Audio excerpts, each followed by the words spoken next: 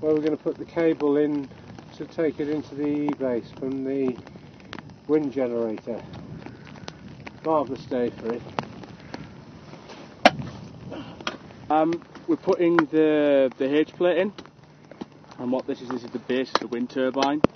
And what we'll then do is the poles here, the large length of poles, we'll erect them up.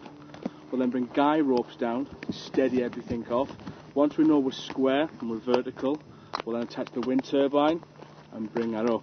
What we're doing, we've pointed the wind turbine, the H plate on the bottom, in a certain direction. The reason we've done that is because the wind is coming from straight behind me. Now there's no obstacles there either, which means we get a perfect wind flow to hit the turbines, which means they'll work much better. And the other turbine I'm going to sight sort of further along so that the two don't interrupt each other.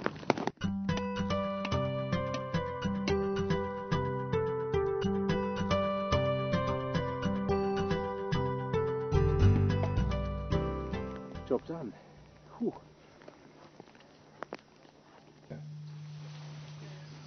Okay, we've got the turbine down here. It's fully made now. The guys outside, they've made all the masts. So what we're going to do, take the turbine outside, put it on the mast, put it up, and we'll have some power.